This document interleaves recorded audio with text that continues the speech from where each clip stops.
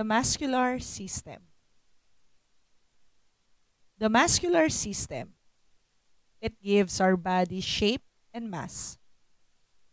It also supports the skeleton and keeps it steady. It is responsible for locomotion or body movement. It is through muscle coordination that we are able to stand, walk, run, and dance. And without muscles, our body is like a lifeless skeleton. Muscles. Body structure made up of bundles of specialized cells called muscle fibers.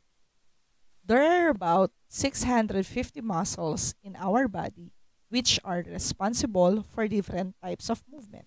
The three kinds of muscles. Skeletal muscles. These are muscles attached to the different bones or tendons. Their movement is voluntary. It means they move under our conscious control.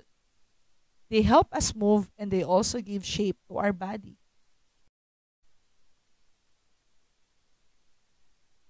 Smooth muscles. These are muscles attached to the different organs, including in the walls of the blood vessels, helping the blood flow, in the walls of stomach and esophagus for digestion. Their movement is involuntary. It means we cannot consciously control its movement. Peristalsis, rhythmic movement of smooth muscles in the digestive canal.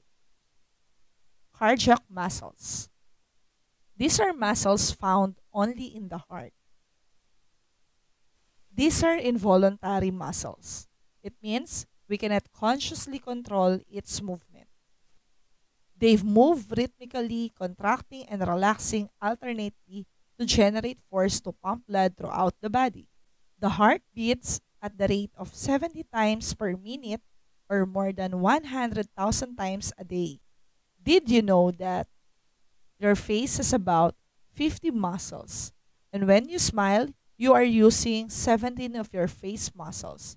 And when you frown, you are using 43 of your facial muscles.